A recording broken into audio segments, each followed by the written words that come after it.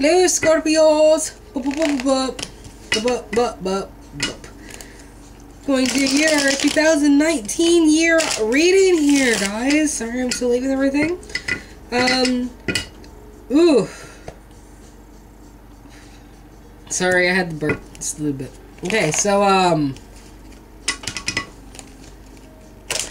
what's going on with y'all? For 2019, what might be coming up? What is the highest probability for that? We're going to look at that, right? And just some side notes. I'm going to have my email and my PayPal for donations in my description box if you want a personal reading. But I'm not going to start doing personal readings again until the 13th. But you can totally send me some requests for some and I will do it for you. Holiday treat, right? It'll be for free, but that's when I'll, like, start uploading again is the 13th, right? I'm also going to try to get more drawings in. So, I will see you guys for probably mid-January to February readings for that. Right? But for right now, we're going to be doing this. Just keep your chins up. Is that right, or is this right? I think this is right. Right here. Scorpio. Knight of Swords reverse. That's the energy we're leaving behind in 2018 and coming into 2000. Well, yeah, you're leaving that in 2018. That verboseness, that lack of not wanting to communicate. The first quarter, there you are, coming to yourself, I feel like. Transforming, becoming something different, something new.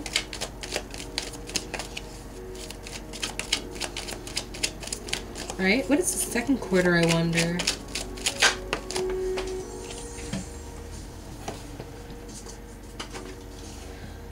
Second quarter deals with the Hanged Man. Possibly, like, coming to a crossroads during the second quarter of the year, right? What is the third quarter supposed to be? Your sweet Rider-Waite. These guys have been... I've been trying to take breaks in between. Me and the baby aren't too bad off. We just keep eating apples. Oh. Third quarter deals with indecisions. And excuse me. The fourth quarter might deal with some secrets. Maybe a Pisces. Maybe a Cancer. But somebody definitely, like, dealing with some secrets in the background. Something somewhere. Something might be hidden. For the most part. Right? Right. Let's see what the rest of these quarters are. What is going on in the first quarter with this death card? The transformation, the death of the old, let the new come in.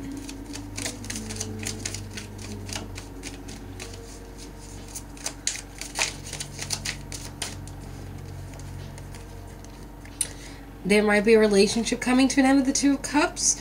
With a Queen of Wands who's being very, very stubborn, possibly hiding things. I like to call her a liar, pants on fire, Sagittarius, Leo, Aries. Person doesn't have to be female either.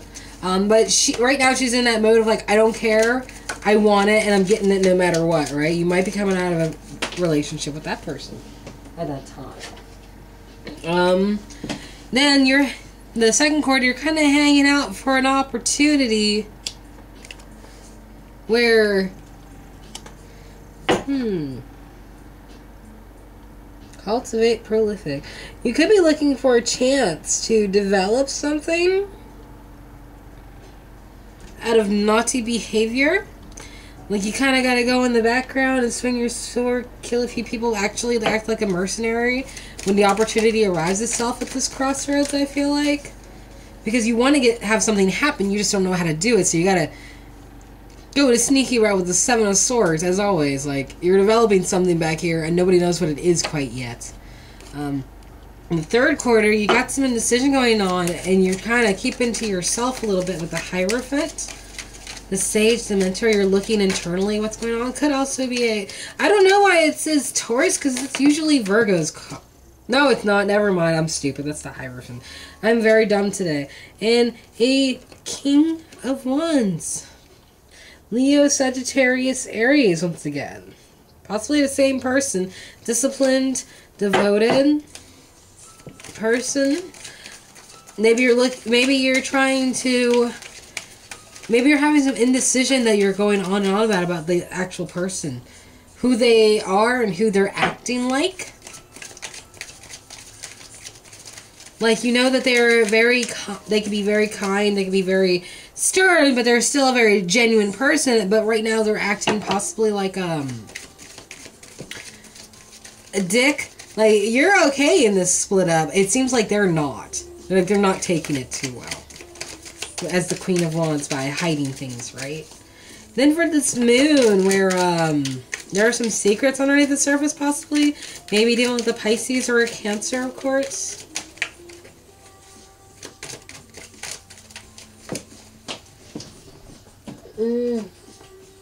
Yeah, Lover's reverse. Something isn't going to work out. The secret is a lover situation is going to work out.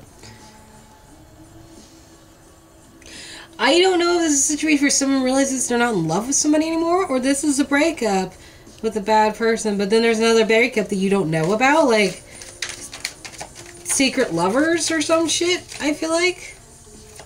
Is that a secret? So maybe the secret lovers broke up somewhere, and you just don't know that yet? Because, you know, you better be careful what you wish for, because you just might get it. That's what's going on right there in the last part of the year of 2019. Like, someone was not careful with what they were wishing for in this scenario. Someone was not paying attention to the signs. How you're coming in to 2019 as a star. You're ready to heal. You're ready to communicate. You're ready to act on a higher plane than yourself to get somewhere and achieve, right? But this first quarter, the lesson is that there's nothing wrong with traveling, I feel like. You are able to go forward with communications or informations or news, despite how someone might feel about it, I feel like. And over in here, this other lesson is like, you can't just keep hanging on and thinking that, I feel like someone thinks that the sneaky behavior, they were going to be prolific almost with how they're going to approach things. But their opportunity just, I mean, there was opportunity, but they kept hanging around for it. And I think that didn't bring communication in when they were trying to do things in the background. Like, I know, Scorpio, you guys have a tendency to want to work in the background with shit. But sometimes it doesn't work, because then it looks like you're coming off as really, really shady. And I know you guys don't realize that, but that's how some people take it. Like, that might be how you're coming off right here. That you're not ready to communicate, that you're not ready to be trusted to not be too arrogant. Like, someone might be picking that up from you. Or you could be picking that up from somebody else, too. Then there's someone just being a stubborn ass and just being like, I don't like that bitch no more. Not showing their true emotions, just like looking the other way, like, Someone might be tired of trying to give emotionally in the relationship, and they're just holding their cup hostage. And over here, someone's learning about, like, letting the past go to walk away so they can renew for the future. You know, like, they still like sniffing the cards, but they gotta move on. You know?